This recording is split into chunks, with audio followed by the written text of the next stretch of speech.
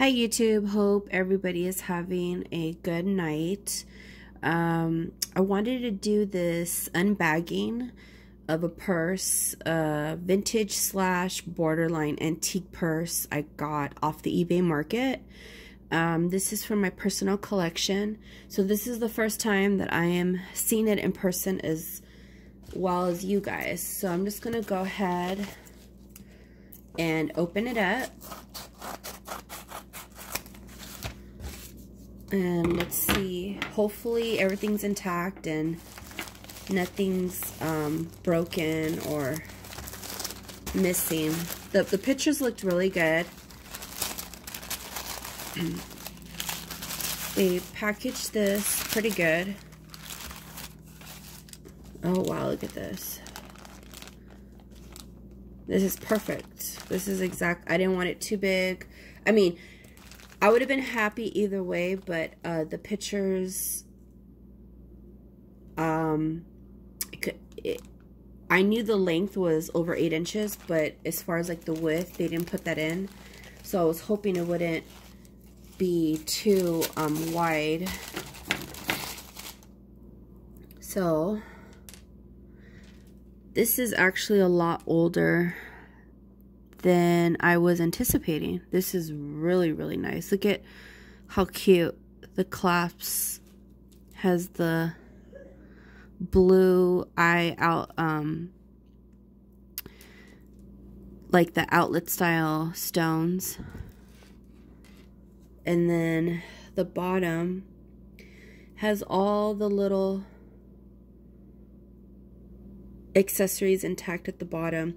A lot of these older pieces, they won't have all those little accessories at the bottom still intact because they're so old. But this is a really, really nice piece. I got this for, it was $14.99, and I'm surprised nobody didn't buy this. The inside looks very, very good. I thought this was possibly a Whitening and Davis purse. It still very much so could be. There are no tags though, and I'm trying to find markings.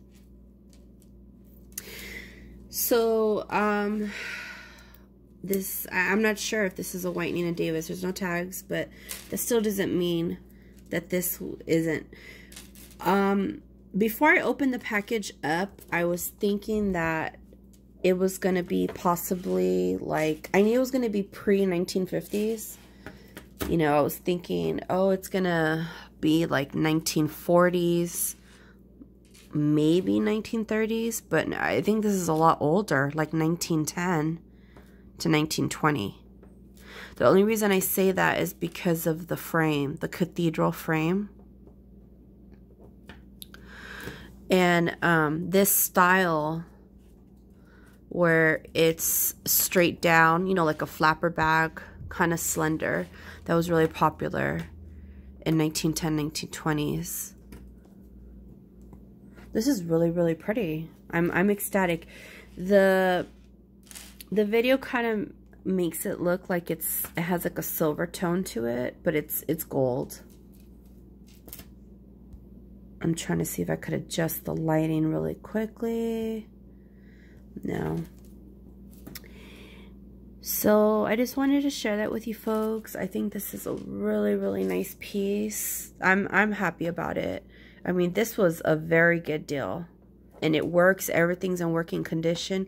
Usually when they start off that cheap, it's because something's wrong. You could see the inside. This purse wasn't really used.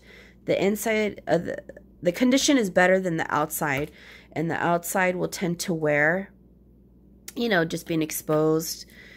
But since the inside looks newer than the outside, I could tell like this wasn't even really used at all. Or maybe it was used for a night or two. There's one. Okay, I thought maybe there was a hinge, a loop missing right there, but there's not. This is really pretty. It just needs to be cleaned up a little bit gently.